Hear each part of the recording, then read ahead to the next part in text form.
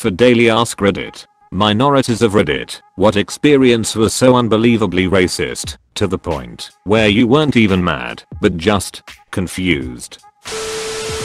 Went to a bar while back visiting my hometown. Small town in the Midwest. Drunk, angry hillbilly looks at me and says filthy wetback. The brazenness took me off guard, so I wasn't even offended. After the situation sank in, I got my friends and we left, because who knows what a racist pose and his friends might try to pull if we hang out too long. Also, I'm Asian, so if he's not even smart enough to call me a ching-chang, he's probably more dangerous than a normal racist. I was hanging outside a bar with my current boyfriend and a bunch of other people when a homeless woman sauntered up and said to my boyfriend, "Do you like sleeping with that cook with her sideways vagina?" Everyone went quiet and she just walked away. The weird bit was that I was the only person there that didn't know that the word was a slur. So I just stood there really lost after hearing some really old to me racism. Sideways vagina, that's when you know you've hit the real old school racism, when it includes rumors that your anatomy is completely different from normal human expectations. Like the old rumors that Jews have horns, etc.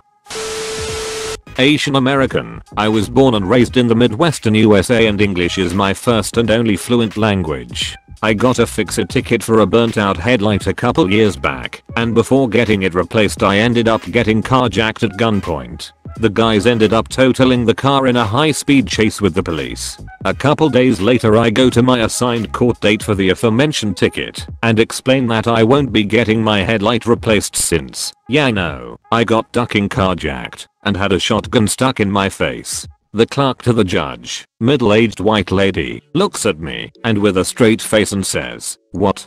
Don't you know Kung Fu?" I don't think she meant to be malicious or racist, but it's amazing that people are that daft. It's pretty messed up how open racism towards Asian people is just tolerated, since we're model minorities and considered to be timid and subservient. I knew a guy in preschool. He was at the time my best friend. After I changed schools at the end of the year, we lost touch, because how are 4 yo kids gonna keep in touch? A few years later, I was like 11, I went to a day camp, and lo and behold, he was there. I recognized him, but he didn't. I went over to talk to him, and one of the first things he tells me is that he isn't friends with N**********. It didn't make me mad or disappointed, just confused that someone who was my best friend could one day turn around and become so overtly racist. I'm a Latino man living in the South. I've lived here a long time, and every racist encounter has always been weird. Why?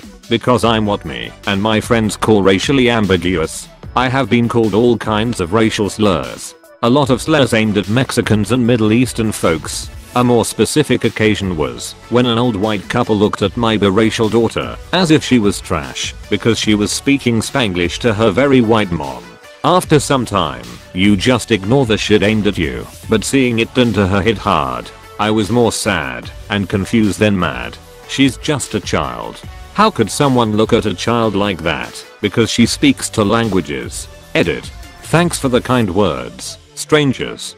Don't worry too much about it though, we've all got something on our shoulders nowadays. She's a strong kid and I'll make sure she knows that there is no shame in being who she is. I was asked to sing at a graduation event in college. The director of the faculty sent me at least 10 voice messages telling me what he wanted me to sing.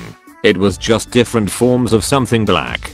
Like the first 2 audios he suggested like 10 black artists. Then he said I should sing something from a black city I'm not from. Then he said something about how it should honor my roots. Then he said he wanted me to sing something soulful. Then he went back to mention other black cities he assumed my family was from. By the end of it, I was so confused.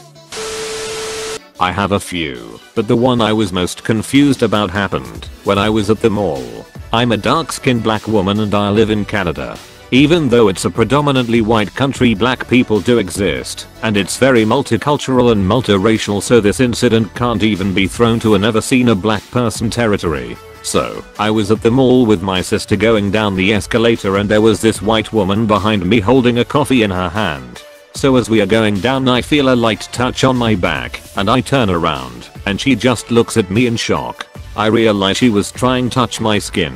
This is not that uncommon as many people touch me or my hair without my consent, which is another story entirely. I'll let it go cause I didn't want to assume anything and it could have been an innocent touch. So I turn around and all of a sudden I feel hot coffee on my back.